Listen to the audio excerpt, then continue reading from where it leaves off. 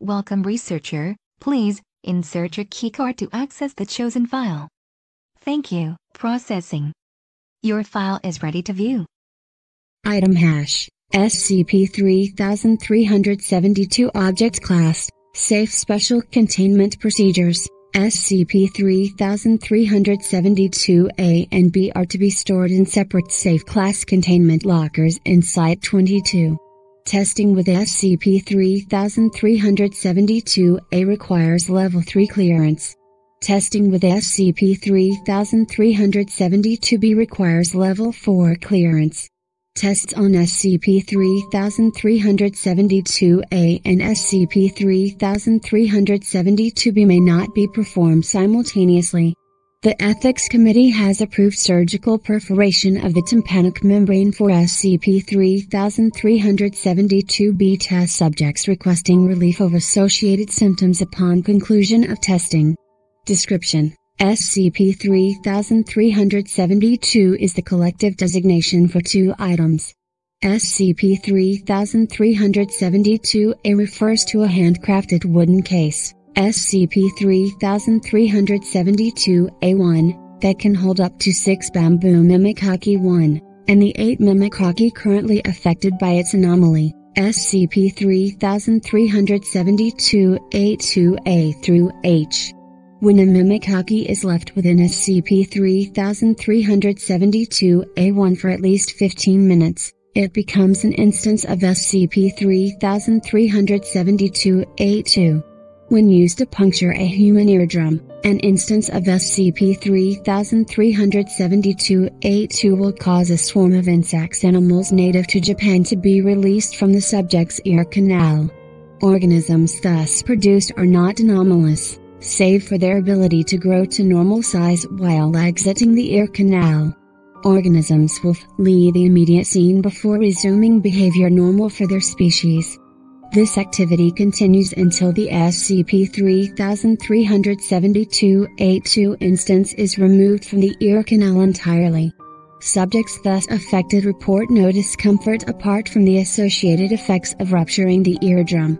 Hide block designation organism produce notes SCP-3372 A2 Asiabladocyotensis, Asian woodroach, SCP-3372 A2B Halimorpha halis, brown marmorated stink bug, SCP-3372 A2 Cephalritidori, Japanese knotweed psyllid, SCP-3372 A2D Chrysicroephulgidissima, jewel beetle, SCP-3372 A2 Eastatilia maculata, Asian jumping mantis damaged and unusable, see Addendum 3372-03 SCP-3372 A2F Vespa mandarinia japonica, Japanese giant hornet, SCP-3372 A2 Gram Takaday Iamwanenki, Okinawa spiny rat instance created via Foundation testing SCP-3372 A2 Our Sorex Cygnus,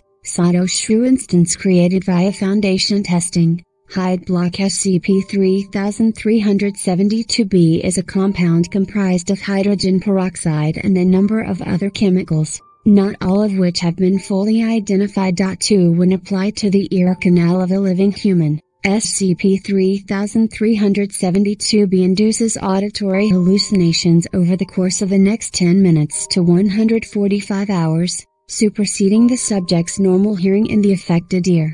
Hallucinations catalogued so far have demonstrated wildly differing content, though subjects almost always express dismay and fear at what they are able to hear, even when informed ahead of time of the effect SCP-3372-B may have. While the amount applied has some correlation to the duration of the effect 3, this correlation is nonlinear and currently not fully understood. Subjects affected by SCP-3372-B for over an hour invariably will attempt to deafen themselves in the affected ears with any suitable implement. Application of SCP-3372-B to both ear canals will produce the effect in both ears, with duration related to the amount used per ear. Hallucinations experienced per year are typically unrelated. Dual-layer testing is prohibited as of February 28, 1986. Collapse block preface. D-2052 was administered 5 drops of SCP-3372 in his right ear and instructed to provide a running commentary of what he heard with that ear. Dr. Pawlowski presiding. Begin recording. 1551 greater than yeah, it's just like having water in your ear right now, I guess. Everything's muffled on this side. Subject motions to right ear, then is silent for 20 seconds. Okay, yeah, I'm starting to hear. Whoa. Oh shit, what? Oh god, what is that? Oh okay. It's like, every time you move, or I move, I can hear our clothing rustling. I mean, that's what I should be hearing. Instead, there's bugs crawling up our legs. Subject attempts to stand and is restrained by security. Big fucking bugs, Doc. Holy shit, I can't feel them, but they're there. Oh Jesus. They sound like crabs, or lobsters, giant fucking lobsters scampering up and down our legs. I can hear their slimy fucking skeletons. Subject begins swatting at his right leg. Take that, you fuckers. You're not stealing my gonads. Fuck off, shitheads. There, did you hear it? I got one, it hit the floor and shattered. I think. Subject is quiet for 10 seconds, I think they're leaving now. Maybe they took it as a warning or something. Ha. Don't fuck with me, bitches. Okay, Doc, we gotta do something about yours now. Shit, I think some of mine are going after you. I know this big fucker behind me won't let me up, just slap him off your legs, okay? Hurry, Doc, they're all over you. After a moment, Dr. Pawlowski complies, swatting at both his legs. You almost. There. You got one. You got another one. Good job, Doc, they're retreating. Fuck, that was close. You're okay, man? Oh, yeah, I don't really hear too much right now, just like waves crashing on a shore, I think. Yeah, I can still hear the lobsters, they're pretty far off now, though. I think there might be a bird or something, overhead. Subject is quiet for 2 minutes, 45 seconds, I think they're going back to our dreams. Like, the spaces between dreams. That's where they hide. I'm hearing like a tunnel now, and it's connected to dreams, and all those little fucking legs are skittering into it. Shit, I'm never dreaming again.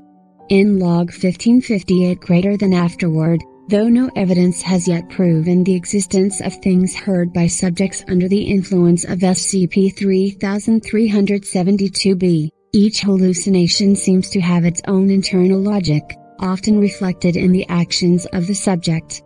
That is, movement in the real world affects the relative distance of hallucinated sounds. Effects of SCP-3372-B in this test lasted 1 hour, 13 minutes.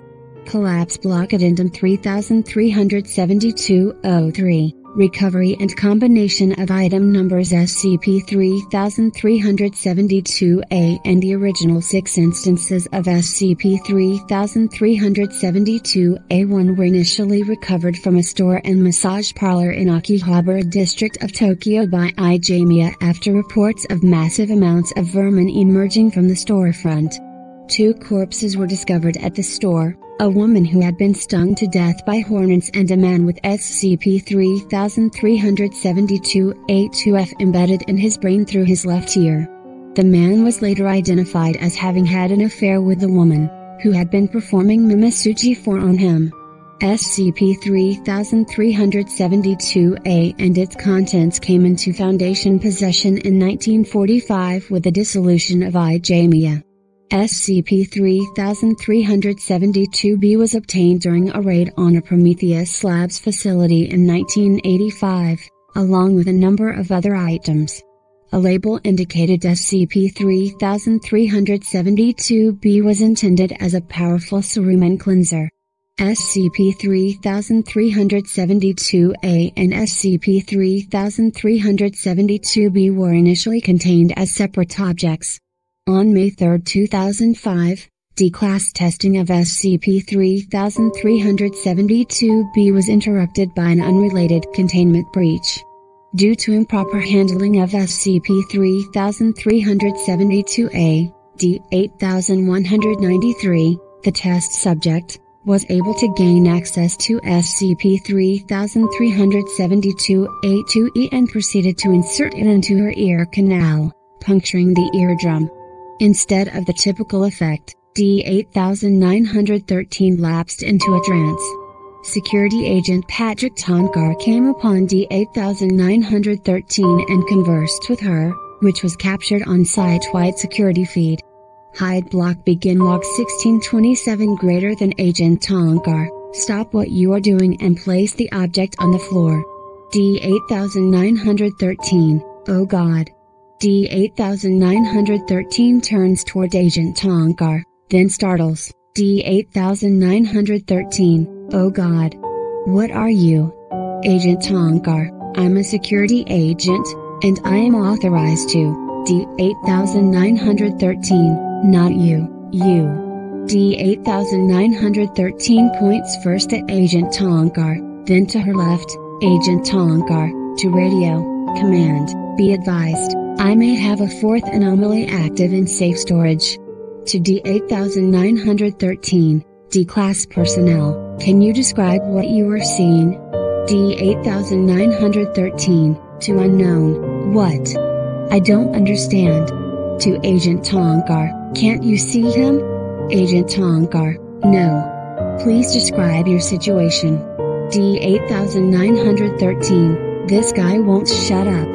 Okay, I'm standing in a, like, red sands, or maybe it's just the reflection of the sunset. There's two suns. And water up to my ankles. And this guy, he's. D-8913 gestures to a spot approximately 50 centimeters in front of her, then makes a motion with her right hand, pressing it to her forehead and chin. D-8913, he's cut in half. And blue. He looks like John Lennon. Agent Tonkar, I'm not seeing any of this, please be my eyes. Is this being doing or saying anything? D-8913, he keeps talking, I can barely understand it. What about the raisins? He said. He keeps asking about things, it's like he's talking over himself. Wait, you want me to what? Agent Tonkar, what is it asking you to do?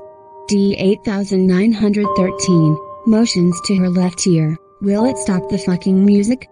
Note, during testing with SCP-3372-B, D-8913 had complained of cacophonous music and chanting in her left ear. D-8913, alright, I'm in.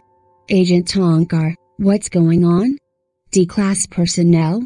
End log 1639 greater than at this point, D-8913 walks toward the wall, phasing through it.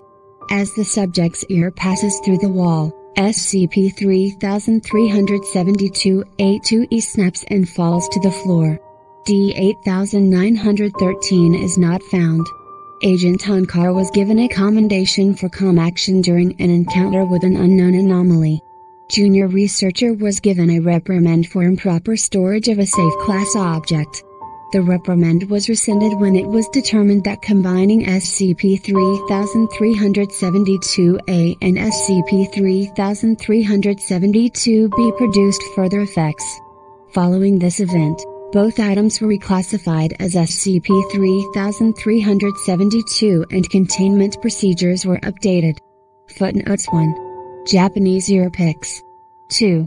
Consult MSDS 3372 for full breakdown. 3. A single drop induces an upper bound for the effect of 2 hours, 18 minutes. 4. Ear cleaning.